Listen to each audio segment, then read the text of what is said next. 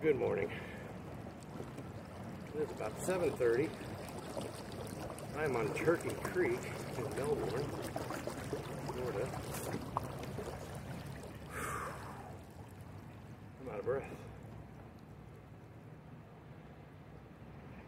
And I am on a mission for keeper sheepshead today. Don't know whether I'll get them. And I'm going to be honest, I've been here the past 3 days. Haven't got anything. Conditions are a little better today. The winds are relatively calm right now. Go out into close to the lagoon. It's not actually a lagoon, I guess it's called a bay. But anyway, I'm new to saltwater fishing, inshore fishing. Never done it before in my life. Definitely not very good at it. But we're gonna hit a bunch of these docks. We're gonna see what we got going on. Stay tuned.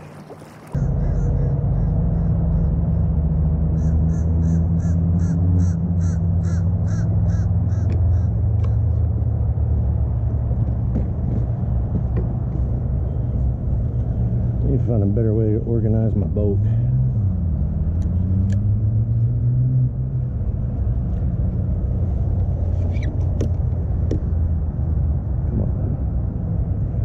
I know you're there, I know you're hungry.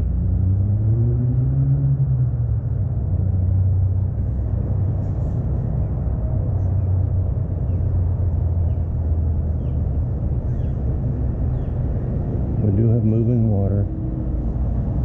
How deep is it here? It's pretty darn deep.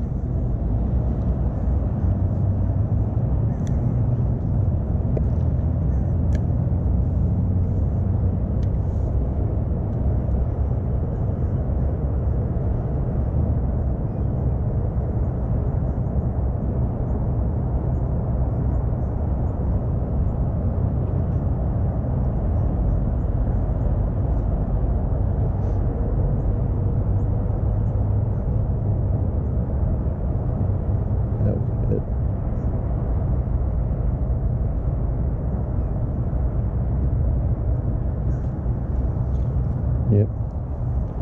The thing about sheepshead is, if you miss that bite, you're going to need to put a new bait on.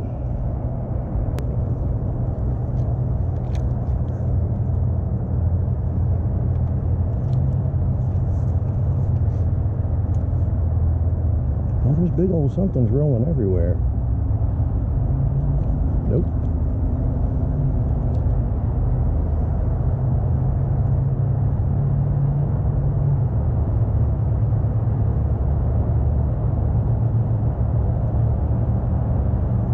There's one. Nice, that's a keeper too, it looks like.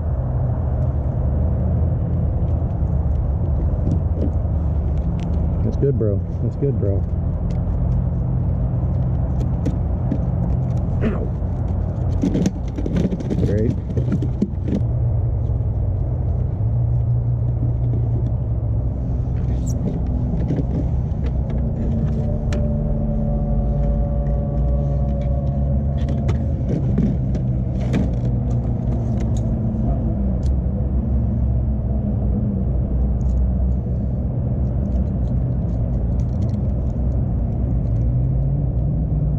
Doesn't even want to hold you, bro.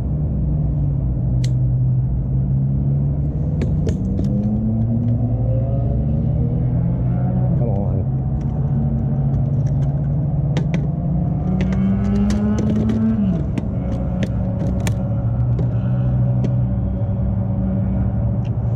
Not a keeper. So yeah, I looked up the regulations. There's one. That's a better one. That might be a keeper.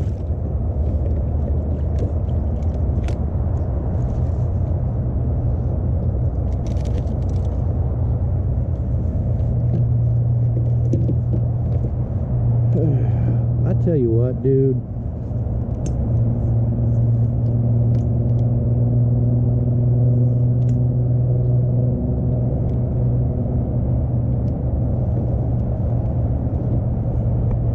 this is even freaking possible.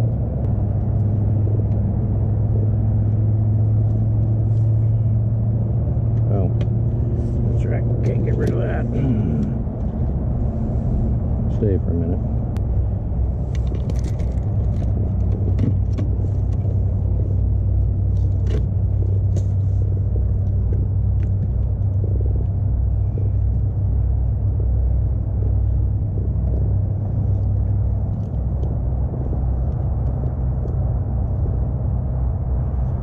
I believe you're a keeper.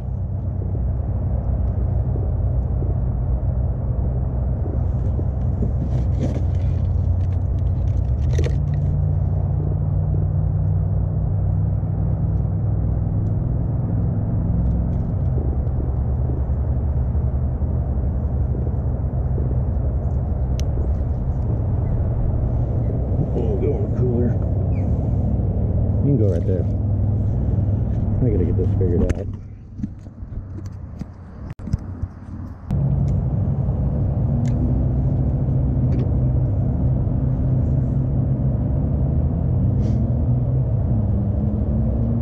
So Sheepshead, you can barely feel the bite. Oh. Yep. And that's the problem with live bait fishing. You get one bite. If you don't catch it, you put another one on.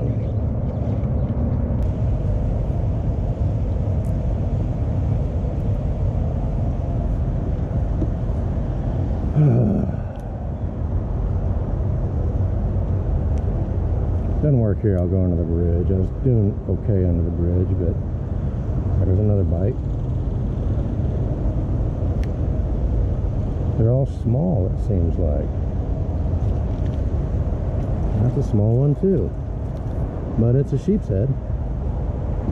Target species. Okay, stop. Stop. Stop. You're slimy. You get the hook out of your mouth without you biting me. Dude.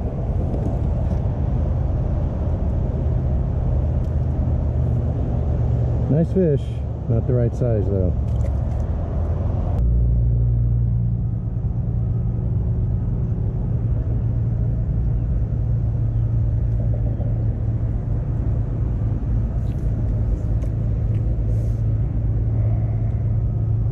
That's what they say. Just reel up and you'll get them. Sure I will.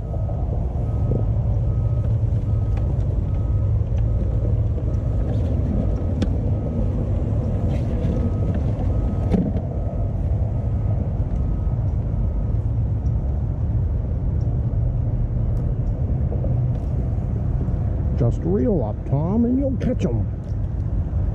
Just reel up. That's all you gotta do, really. Don't set the hook. Just reel up. It's amazing. It's like a new magic trick. Just tighten the line. That's all you gotta do.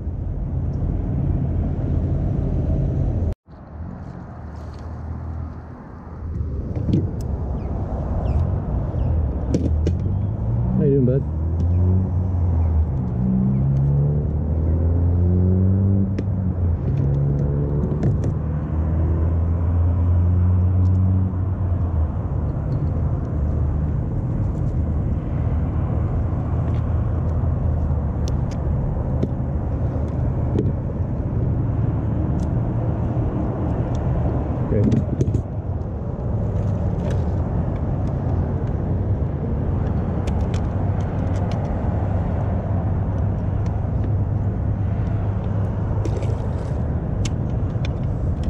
I can't catch a keeper, man.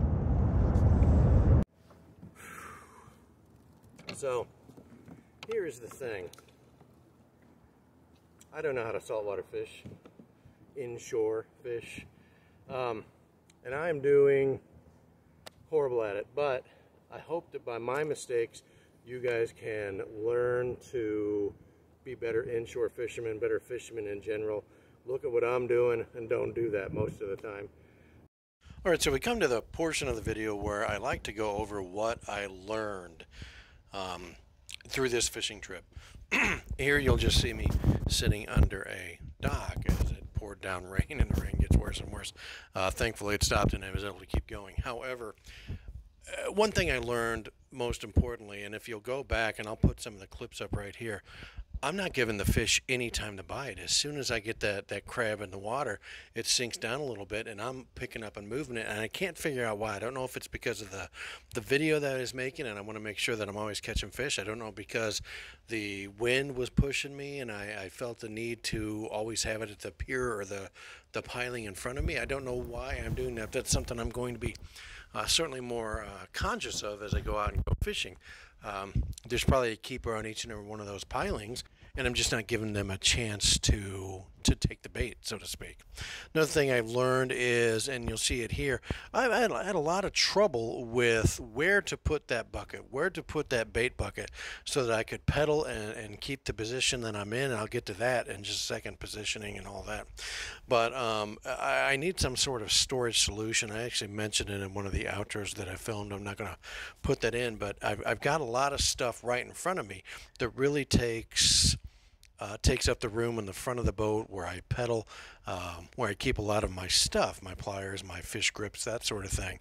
And the problem with that is, especially with sheepshead fishing, is as you see, you go through a lot of bait. So there's always going to be the need to have that bucket right there. Otherwise, I might as well put a swivel seat on the kayak, because I'm going to be constantly spinning around trying to get a hold of that bait bucket, so I can put another crab on or another shrimp on or whatever the case may be, because they are expert bait stealers, and I think you'll see that by all the times that I missed fish.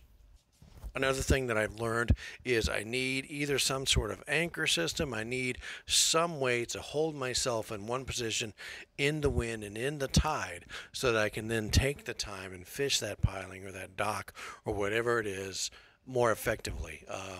I need something so I don't feel rushed, so I don't feel like I have to keep constantly moving my bait forward or moving my bait back or fishing behind me or fishing, in an uncomfortable way. I need some sort of anchor trolley, or I need some sort of clip or something that I can clip to the pilings or the docks that I'm on and be able to fish them more effectively that way. But come along with me. We're going to learn how to fish. We're going to learn how to inshore fish. And I hope you learn from my mistakes. Hopefully I'll learn from my own mistakes. I'm really bad about that. But thank you very much, guys. God bless. Look forward to seeing you in the next video. Thank you very much for tuning in. Please like, comment, share, and subscribe. If you're going to pedal around a little bit. If I see anything interesting, I'll turn the camera back on and try to get a picture for you. All right? Thank you very much. God bless.